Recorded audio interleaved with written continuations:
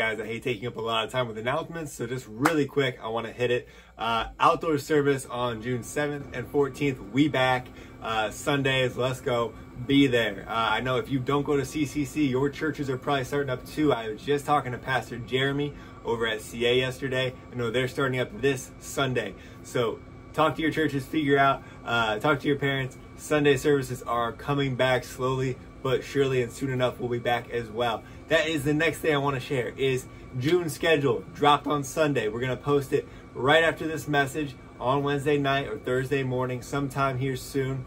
We have so many fun things happening in June. One of those first things that's happening is that 90-day devotional, Good News Daily, going through the gospel in 90 days, one chapter at a time. We got about 17 people or something like that in our YouVersion Bible study group. That's a plan, what they call it. It's by the Bible Project, so go ahead and join that. You can find all this stuff at ccchurch.org/youth. And I just want to give a message to my seniors specifically. I want to say this scripture really stood out as a scripture that just epitomized who you guys are. The past couple months have been so hard. Your senior years were ripped away from you. Your senior proms, your sports seasons, all these memories, all these expectations. And James 1 verse 2 through 4 really stood out to me. I'm going to read it to you. And the header is testing of your faith. And wow, isn't this just been an unbelievable test of your faith as seniors? You could have never expected this to happen. But it says, James writes, "Count it all joy, my brothers, when you meet trials of various kinds. For you know that the testing of your faith produces steadfastness. And let steadfastness have its full effect, that you may be perfect and complete, lacking in nothing."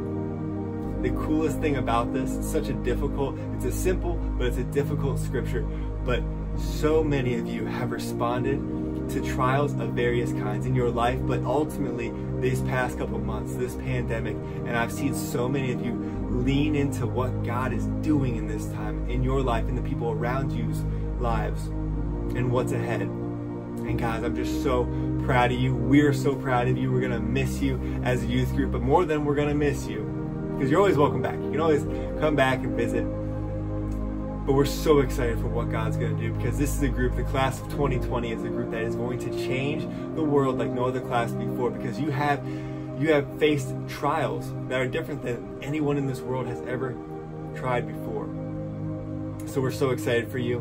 We're going to hear from some of our seniors right now, but we just want to say, as a youth group, as a church, we love you so much. You're always welcome back. Stick around for the summer, and we're so excited for what God has for you guys in this next stage of life. So I'm gonna give it over to you guys. I want to hear some wisdom from our seniors. Take it away. Hey guys, so I'm gonna be talking about something that I've learned from youth that I just want to make clear for the people that are still going or haven't come yet. Just the biggest thing is don't take it for granted, because in high school there's a lot of time where you're studying and a lot of things that you just have to do, and people will be like, oh, we have next week to go to youth and stuff like that. And I mean, I have done that plenty of times, but I think the biggest thing that I want to point out is just take advantage of the time that you have to go to youth and just the things that you get to do with your youth group, because the friends that you make in church are friends that you will have for forever, because they have the same morals and beliefs. And I'm not saying everyone that goes to our youth group has the same morals and beliefs, but most of the friends that you're making there have the same intentions as you in life.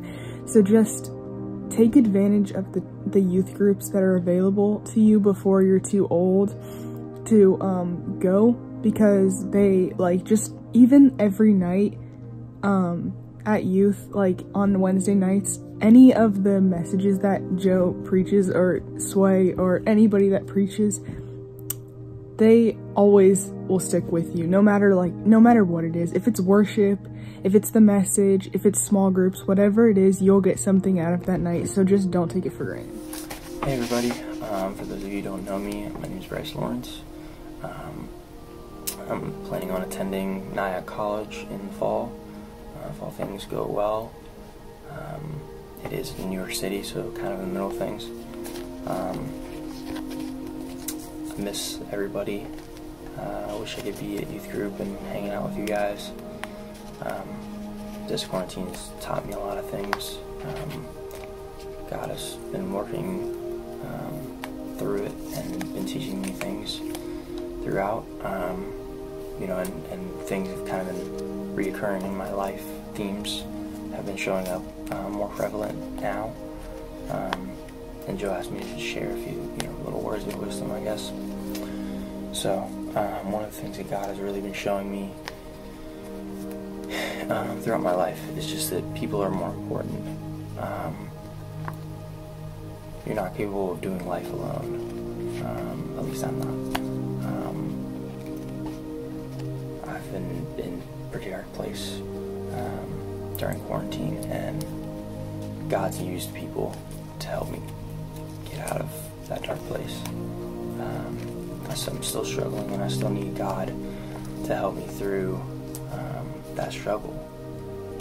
But God has been using people and has been using my relationships with people to help lift me up. And I think that that's one of the main ways that He works. And yeah, you can have a fantastic relationship with God and not even need, people. But I think that as a Christian, that's one of our main priorities, is to be in relationship with people, to be proximate with people, and to have relationship with people. So, see you guys. Like I said, I miss everybody. Hope to see you soon. Hopefully I'll get to see you guys before college at some point. Hi, I'm Audrey. I'm part of the class of 2020, so as of last week, I graduated high school.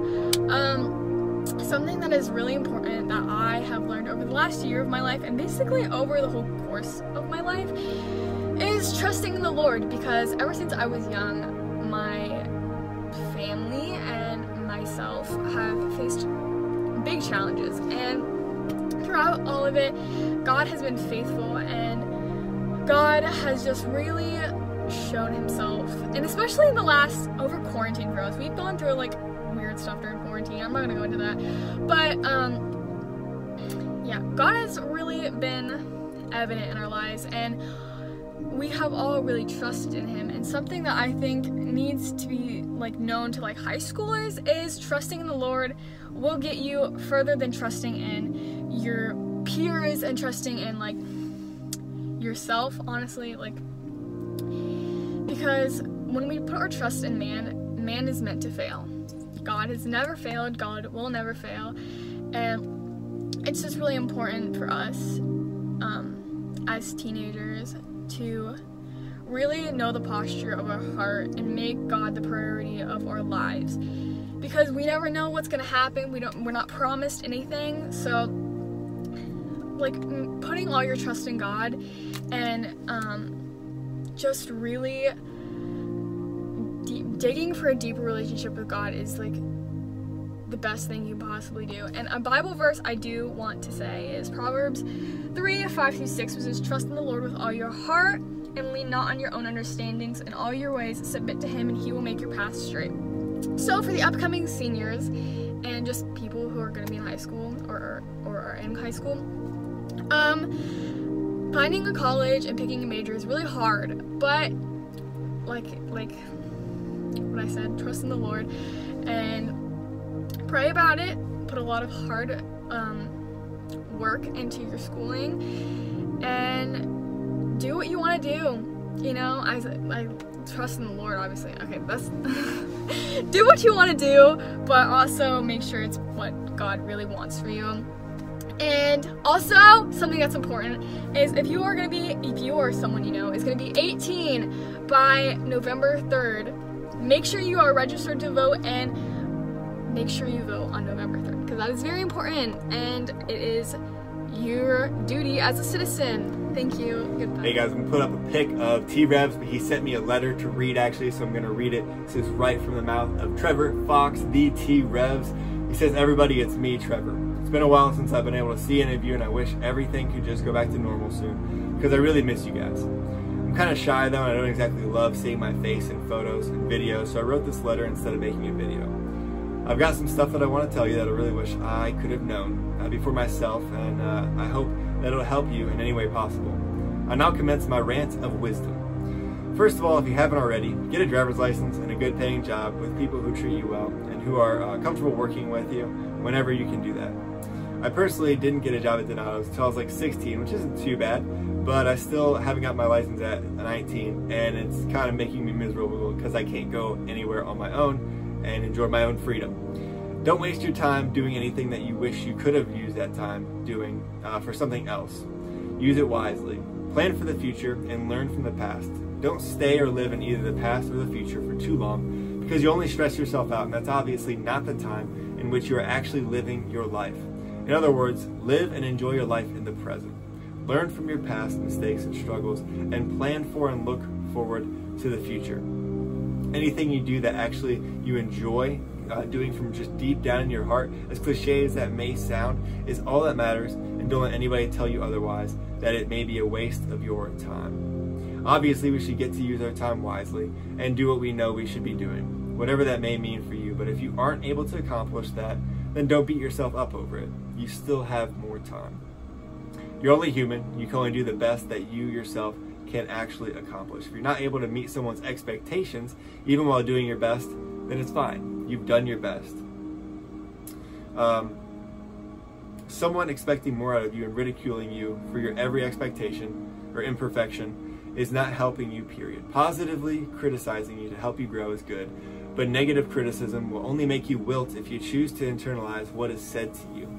Not everything is for everyone. If you don't exactly like an activity or extracurricular that everyone else seems to like, then there isn't anything wrong with you. That just means that you're unique, just like everyone else. Your friends should be people who encourage you and are people that you feel comfortable around, don't make you feel judged or being yourself. High school can kind of make you feel trapped, since there might be a lot of people that may have some same interests as you, which is fine, since they're not the only source of friends available to you. Lastly, learn to give people and yourself grace. Grace and mercy, in my opinion, are some of the most underrated virtues, and I feel like they need to be paid more attention to. Mercy is the act of withholding or refusing to give deserved or justified punishment, while grace is the act of endowing or gifting unmerited or undeserved favor or kindness. Sorry that took so long. I just hope that anything of what I said was helpful, useful, or even enlightening to someone. Thank you, T-Revs. Hello everyone! I've been asked to share words of wisdom, things I knew, things I wish I learned about senior year. And if you hear any noise in the background, my room is right outside my air conditioning system, so that might be what you're hearing. And if you are, I'm so sorry. But without further ado, let's continue. So, with everyone's pretty aware, I think, about, COVID, it's pretty out there. And at first I was like, man, I'm very angry. I was very angry. So angry. I was angry at God. I was angry at the world. I was angry at the man that decided to eat a bat. I was angry. And I didn't know where to put it, But then I realized that God gives and takes away without our permission. Why? Because He knows. He knows. So I've been having to to put a lot of trust. Trust has been something that's very, very hard for me, and I've been having to put a lot of it in the Lord. Because He knows what He's doing. He has a plan. There's a reason why He canceled all the fun parts of being a senior for me. And I'm still trying to figure out why that is. But learn to trust, but I realize you have to learn to trust the Lord. Even if you don't know what's going on, you don't know why life is happening the way it's happening, if you don't trust God, then it won't go well. The Lord knows exactly what He's doing. He's in your tomorrow. He's in the day that your hard time ends. So literally, if all you gotta do is just say, Lord, I trust you, and just give everything to Him, and life will become so much easier. I have gained all my happiness back. I'm cruising. I'm enjoying quarantine, sort of. So that's all I have. Everyone be safe. Love y'all. Hey guys, we're in our last week of heaven and earth. This series has been awesome. We've had the greatest small group discussions that I've ever had as a youth pastor. So I want to just commend you. Thank you guys for showing up and just being so active. If you haven't joined one of our groups afterwards, I'm just going to shameless plug right now, CCCHURCH.org/youth. You can find the guys and girls links. As soon as this video is over, probably about 7:15, something like that. Whenever the video is over, it premieres at 6:30. We'll be jumping into those. Just click the link and you'll be able to pop right into the video chat. If you're like, I don't want to be on a video chat, don't show your video, mute yourself. We just would love for you to be part. So definitely join us if you haven't. We'd love to hear from you. But last week we're doing Q&A on questions about heaven and earth and all things surrounding that. So let's just get into it. Question 1 is such a good one, such a deep one. We're not going to waste any time here. I'm going to throw it up on the screen so you can see it. How could a good and loving God send people to hell?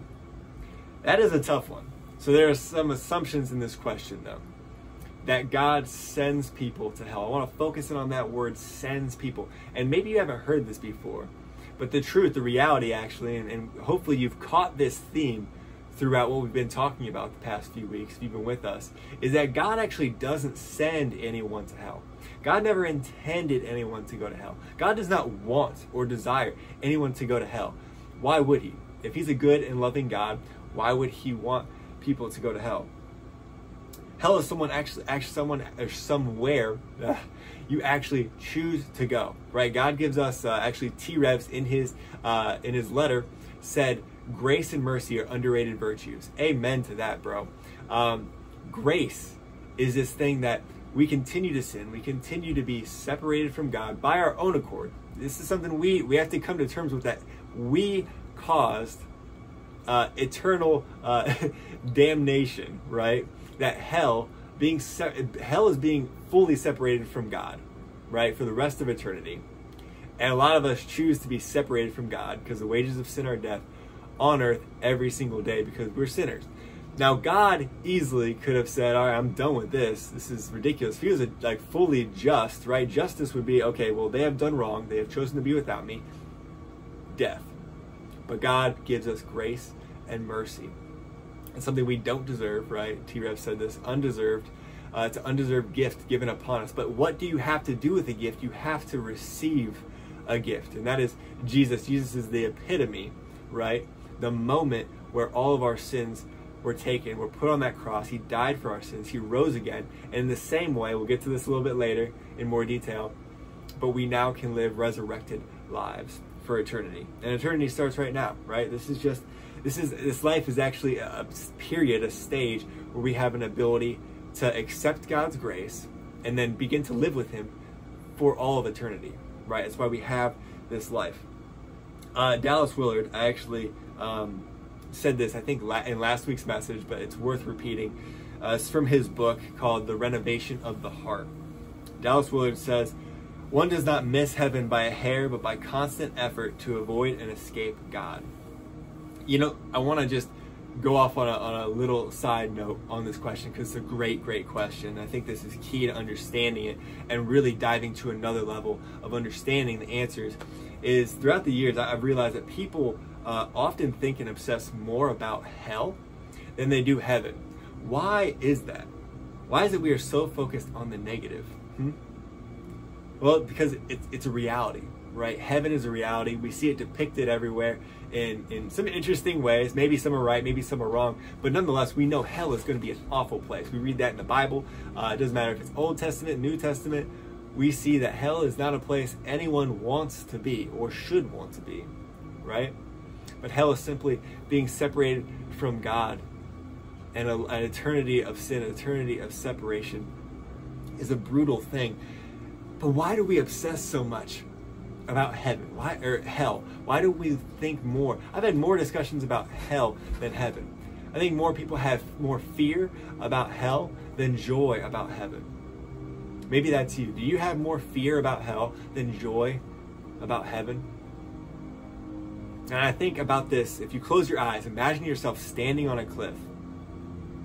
And this cliff falls off. I'm talking like half your foot is like off the cliff already. And this is like 1,000-foot drop off. This is like, you know, you're at Half Dome, you know, Yosemite. It's one of the, like, you're going to die if you fall off this cliff. And the reality is you're going to die if you fall off this cliff. And you're looking, and it's so terrifying, and it almost feels like in some ways you can't look away. And I think sometimes the reality of hell is that way, but the reality is when we just simply turn away, right? In the metaphor, we just turn away, and there's a flat surface, there's actually a huge lush forest right behind us when we turn around. But we continue to look off the cliff, we continue to live in fear instead of enjoying and embracing the gift that is behind us. And the gift that is exactly the story of the cross, of repentance, that actually means to reorient, to turn. Is we need to turn from sin and death and hell toward God. And that is when you begin to live a life full of joy, full of peace, full of love. You begin to see God. You begin to live a heavenly life here on earth. So here's a key point though, because this whole story of redemption, it could have looked different, right? So instead of oblivion, right, being completely eliminated, just done, right? Elfine, the end. God in his goodness, he chose to love us and give us an opportunity to live with him eternally. Get this, guys. If fully justice was served, if grace and mercy were not given to us all throughout time, but mainly through the cross, we see that is the point in history where we really can look to, then it's just oblivion. Then God would have just eliminated us, literally taken us from, maybe he would have let us live our lives and we would have died and that would have been it, right? But catch that last word I said, eternally. God lets us live eternally. It's a redemption that's eternally. And that means forever. And life as we know it, right? From when you're born to the day you die, God has always wanted to be with us. That's what holiness is, to be with God. Sin is to be apart from God. It's not God's plan. God does not want to send you to hell. God does not want to send your best friend, your grandfather, your enemy, sorry, even the people you hate. God does not want to see them in hell. God has created each of you in his image to live in perfect union, to live eternal lives with him, not without. So God does not send people to hell. In fact, he's wanting to send everyone to heaven. What's the difference? An acceptance of grace, an acceptance of the gift of God and the cross of pursuing Jesus daily. That's a daily gift, right, that we pick up in the form of a cross. Second question. Man, that's a good one. How do I know if I or someone else is going to heaven? Whew, okay, so how do I know if I or someone else is going to heaven? So that's kind of a two-parter. First part is, how do I know if I'm going to heaven, right? So great question. Everyone asks themselves this question. So this is so good. I'm glad someone submitted this. At some point or another, we all ask this. It's clearly important. The Bible actually tells us in about Jesus in John 1, verse 9 through 3. It's one of the most beautiful. John 1 is just one of the most beautiful scriptures in the Bible. If you haven't, if you don't know it, just go read it tonight. Go look it up right now. If you want to ignore me to go read your Bible, I will accept that 100 times out of 100.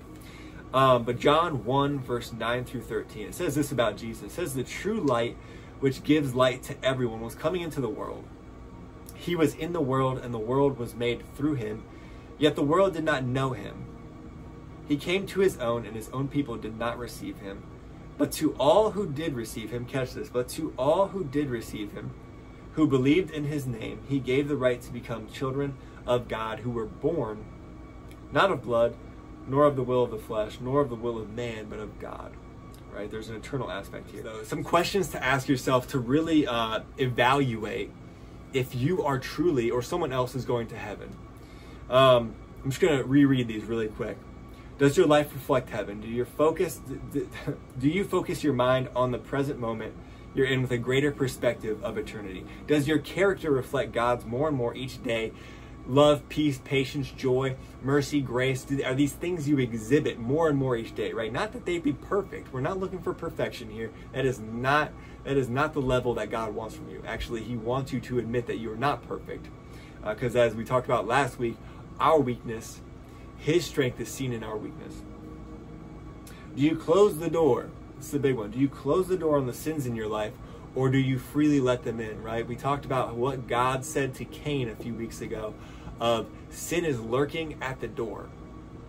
Will you let it in? Is this something you do? Because that's not indicative. It's not something that you would see in someone's life that is pursuing God. Jesus says in Matthew 6, verse 21, where your treasure is, there your heart lies. We don't often see treasure laying around, so I'm going to make that a little bit modern, I guess. What you prioritize, things you spend all your time and your money doing, or with, or on, there your heart lies. If you follow your time, your money, and your energy, you will find where your heart lies. Are these three things, time, money, and energy, going to God? Remember, you're not perfect, but are there signs of an eternal life? Are there signs of a transformation in your life, in someone else's life?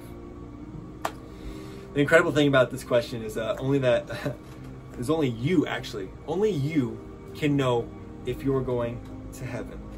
Someone can give you clarity, as I hope I'm doing, right, as you're listening to this, but I can never know if your heart is truly centered upon God.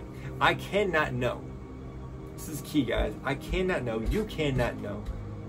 However good your deeds, if you truly love God, if you've truly reoriented your life. And this answers the second part of the question. How do you know if someone else is going to heaven? Well, first off, asking them is a great start. If you ask them and their answer is yes, you can begin to examine their character. And when you examine your character and you see that their character does reflect aspects of God, you've seen some transformation in their life. You see peace and love and generosity. They're extremely kind or generous. But you still say, okay, but how do I know? That person, leaves us, passes on. How do I know that person? How do I know that this loved one is in heaven? And the fact is, it's a tough reality, but you don't. You don't. 1 Corinthians 2, verse 11 asks, for who knows a person's thoughts except the spirit of that person, which is in him? So also no one comprehends the thoughts of God except the Spirit of God. And the biggest point here about knowing if someone else goes to heaven, knowing full on, you can believe it, but the only one who truly knows it is that person who knows their own heart and God who knows their heart. Now we get the people we're close to and we're around, we get to see a lot of that, we get to examine this, but there's no fullness that we get to really understand. My childhood best friend, and I would consider him my brother because I'm only child, grew up with him. Charlie, he tragically died in a car accident when I was in college. I struggle with the question, how do I know he's in heaven? I really struggle with that a ton. But the truth is, I grew up in church with Charlie, and I know he believed Jesus to be God.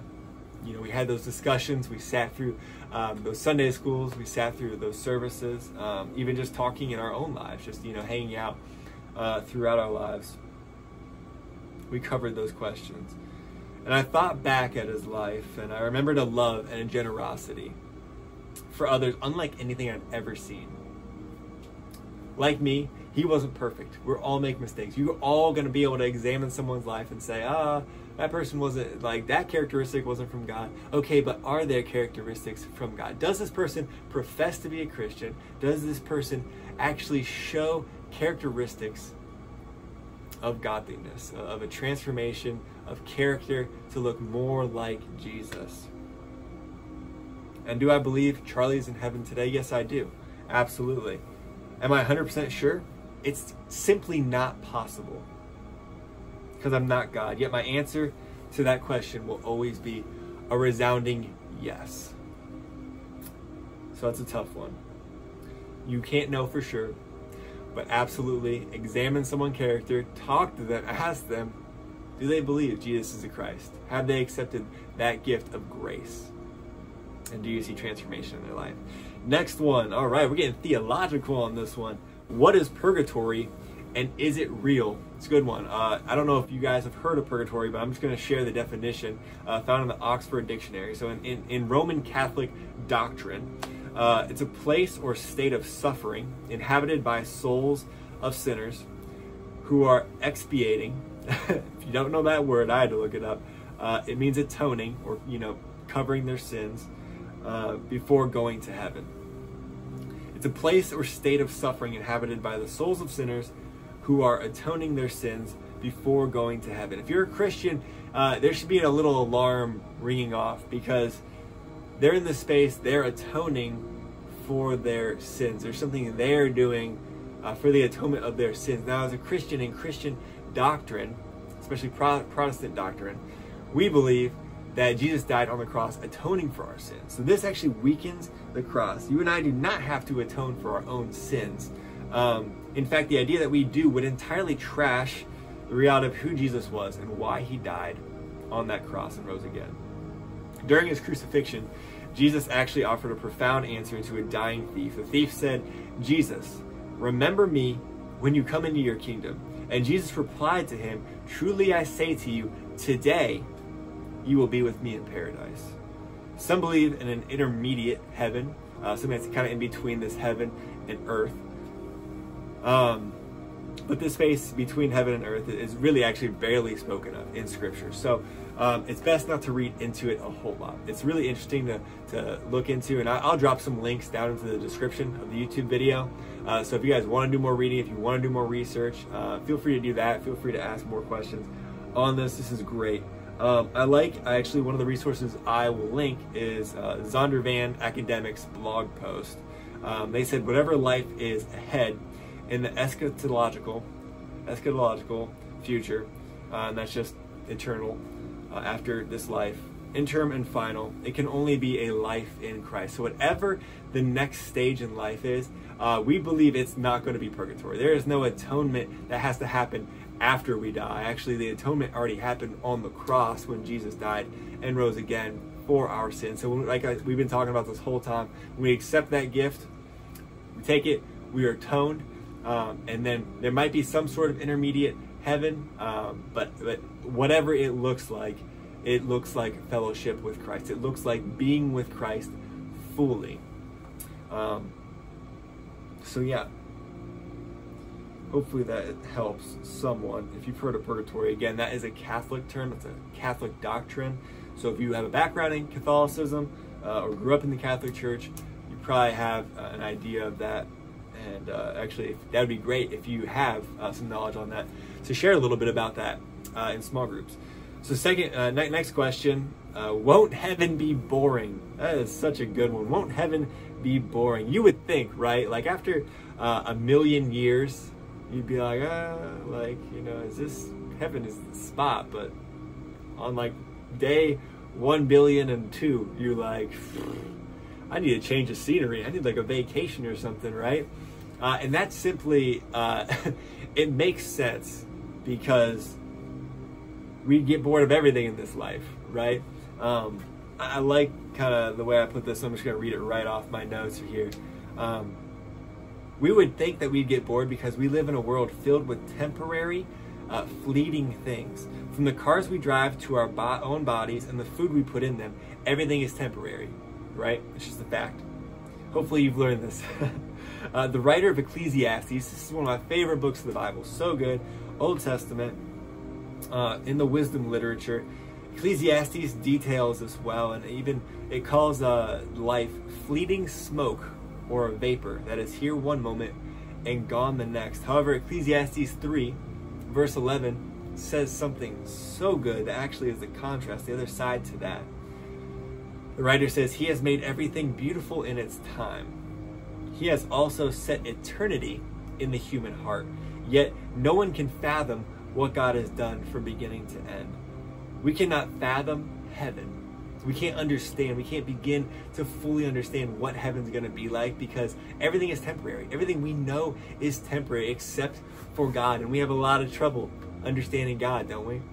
So it's going to be a constant and eternal process of knowing what is eternal, what is everlasting? So we long for something eternal, not temporary. And that's actually why heaven is what it is. As this earth is passing away, this new heaven and new earth will be something eternal to look forward to. So heaven is that thing. So is heaven going to be boring? Absolutely not. You would think so. That makes sense. It's a good thought, but it's a human thought, not a heavenly thought. Next one. Whew, good one. What will our resurrected bodies look like? God gave us human fleshly bodies for a reason, right? If you've heard the Elevation song, Resurrecting, it's one of my favorite songs. Absolutely love that worship song.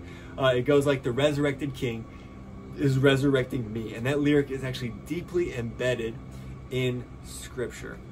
When you're saved and resurrected from a life of sin and death, your new life is all-encompassing. New mind, new body, new soul, all of it. All in Christ.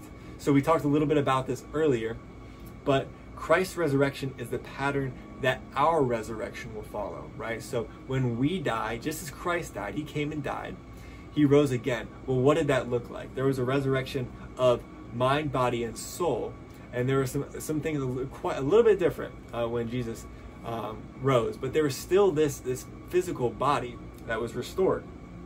Right, so there's going to be part of it. I think we're going to still look similar.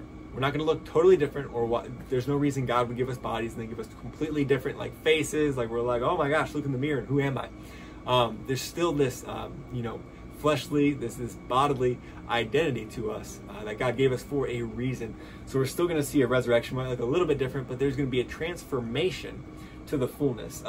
This quote. I can't remember where I got it from. I'm so sorry. Christ's resurrection is the pattern that our resurrection will follow. Then we will also be raised with the same body. I think that was John Piper, actually. So we're going to be raised with the same body. So it will be a fullness of this life, right? So all the disease, all the, this and that, all the deformities, all the whatever, we're going to be a fullness of our bodies as well. So physical, spiritual, mental, we're gonna experience a fullness of all those things, a transformation, a resurrection of everything that was affected by sin in our lives that we live right now on earth. All right, guys. Well, last question of this Q&A on heaven and earth. It's a good one. Will there be animals such as pets in heaven? Well, God actually has a special reason and a place for each of his created beings. So it would make sense that animals are for sure going to be in heaven, right? Animals too actually were actually given a purpose, God given in his creation, right? Man actually is the highest order of creation, was given dominion, right, over the animal kingdom. So there's actually a link between us as humans and animals, the animal kingdom. God created those things. It wouldn't necessarily make sense for God to create something and then us to not see it in the new heaven and new earth. So absolutely, there will be animals there.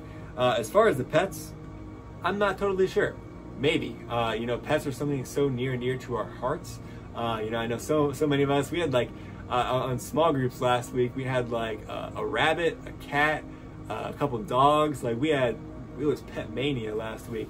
So I imagine, you have to read into it. There's no perfect answer I can give you, so I'm not going to say, yes, there are going to be pets. Your pets will be in heaven waiting for you. But odds are, because we have such a deep connection with them, there still will be animals that we have deep connections to in the new heaven and new earth. We believe that animals were intended for man's enjoyment and use. The Bible itself does not indicate, if there's life after death for animals. So that's, again, the pet thing, the animals that are here on earth. Not sure if it'll be other animals or if there will be a resurrection for them as well. It may be that God's purpose for animals is fulfilled here on earth. We don't know. However, if animals, would make us happier in heaven, surely there would be a place from there, because there is this deep spiritual connection, it seems, with animals here on earth. Some Bible interpreters have called attention to Isaiah's description, actually, of the peace of God's future kingdom, where he says that the wolf and the lamb will feed together, and the lion will eat straw like the ox. That's Isaiah 65:25. So there is this picture of animals being in heaven and being like super weird. Can you imagine like a wolf and a lamb or a lion and like a, you know, wiener dog just chilling with each other. So there's this picture of that.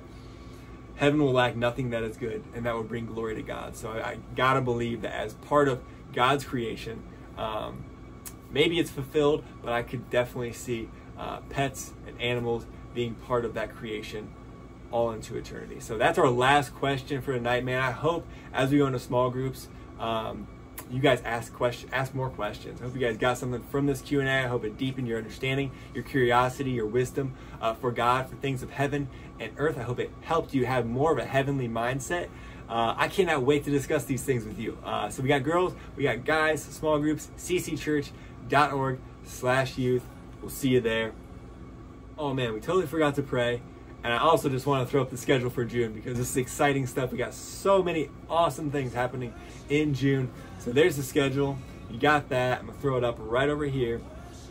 And then let's pray and just close this out. What's been an incredible 4 weeks of talking about heaven and earth. And it's only going to get better from here because we're going to small groups right after this.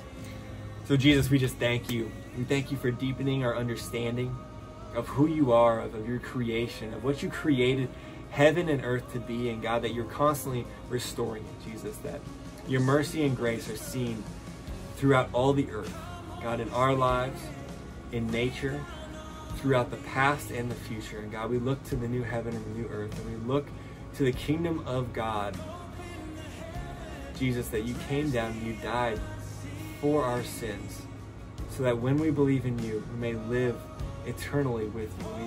We may be in fellowship. We may be united with you.